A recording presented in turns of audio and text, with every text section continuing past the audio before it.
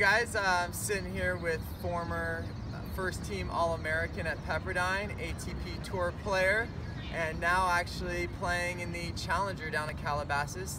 Guy that I get the pleasure of working with every day, Mr. Calle Hansen. Hey, bud. How's it going? How's it going? Great, man. Great. So I thought I'd just pick your brain a little bit about some things.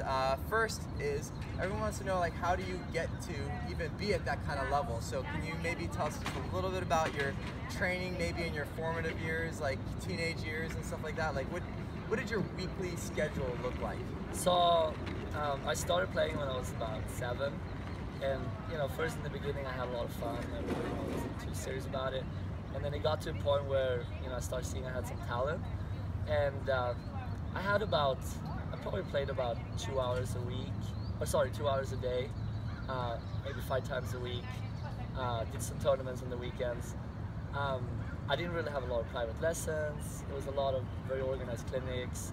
I played a lot myself. I called out my friends and all this stuff. So, but I got to a point where I was actually trying to do a lot of outside stuff. Like I did my running, I did my jump ropes, I did a lot of physical things outside. Did a lot of conditioning, so I was pretty fit. Like, I was skinny and tiny, but I was pretty fit, So, and I worked on my game, and then as I got along, I went to a tennis academy at like 15 or 16, and that was very big for me because I tend to, play at that level of players all the time. It was very high level play, 4 or 5 hours a day, and that kind of made me take a big jump in my games.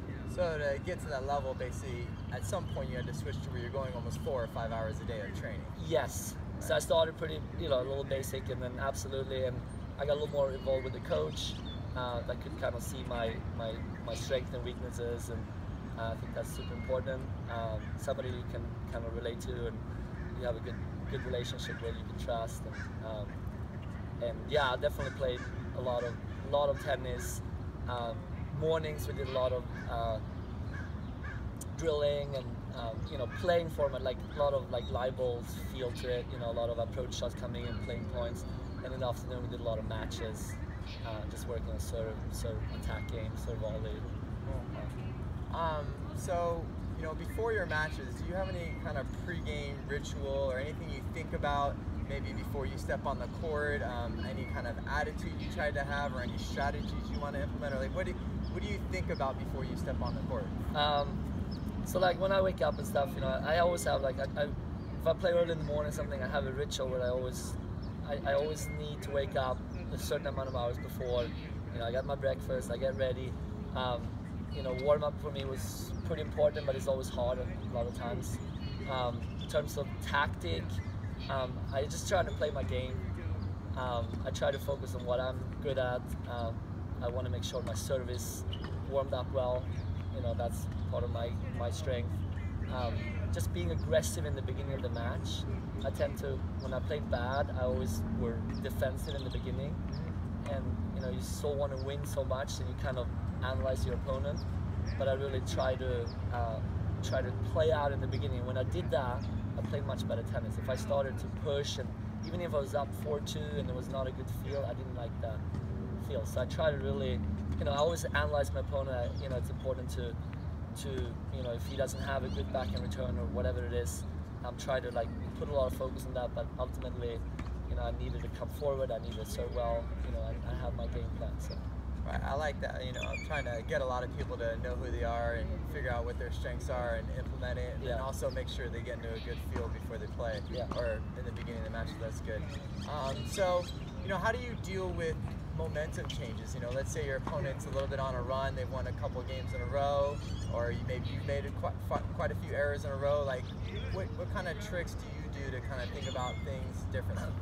So when I winning, or if I'm playing well, I try to speed up the game as fast as I can. I try to not, it's kind of like a train crash. You just see him falling. But when I lose a little bit, I try to get the towel. I try to slow it down.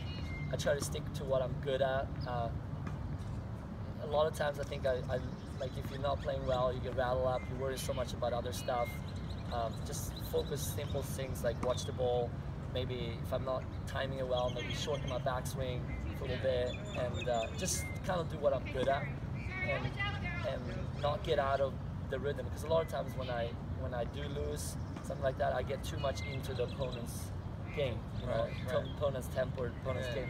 So I try to get back to my game as fast as I can.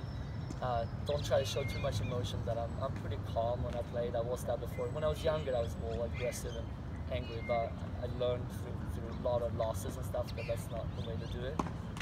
So I'm trying to stay very calm, and it's kind of like a poker game, But definitely just slow the game down. If like I see kids walk, when you watch players, they walk just through the side change. They don't even drink water. You gotta like do your same ritual every time.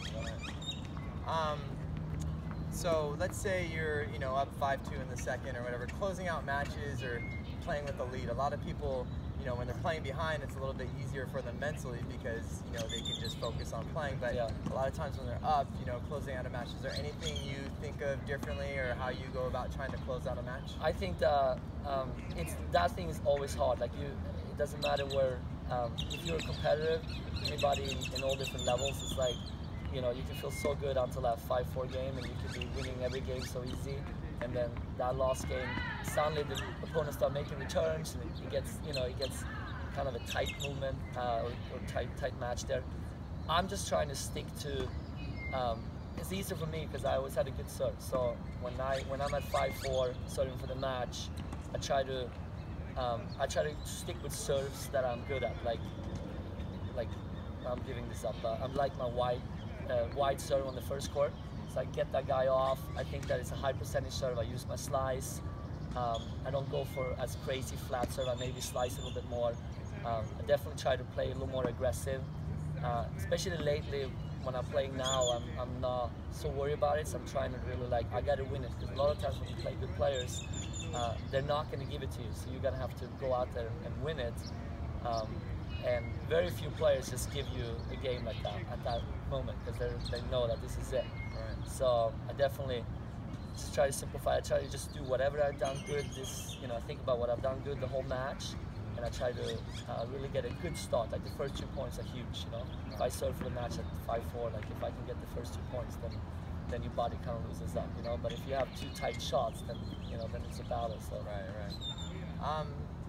Lastly, do you have any maybe a crazy match story or anything that sticks out in your brain of one of your bigger matches in your career or something crazy that happened on the court? That's a tough one. I think I have one that was a junior one that I never forget. That I thought was hilarious. So I was playing in the 14th. I was 13. We played in the 14th Swedish Championship, and I played I was ranked number 3 in the nation. I played the 2 guy in the nation, but we were both 1 year young. So we played first round, and he was hard to tough to beat, And I actually was winning. I had the match point, and then in the end, he held that game, and then I got another 2 match points, and we had this huge snowstorm coming, or rainstorm, or whatever it was. It was crazy. We had to stop. And then after that, everybody, we waited for like 8 or 10 hours, tried to dry the courts. It was clay court. Everybody, all the friends came up and said, oh, this guy's going to do this and this, and he's going to turn his match around. And then the kid went in, I was so nervous, and we walked out and played. We got a night match playing, and he served, first serve out, second serve, hit the net, and then out. And all this audience collected there, everybody was there, and everybody was like giving oh, and then they started applauding so I thought that was kind of a funny story. All right, thanks bud. Thank you. Appreciate the time. Okay. All right.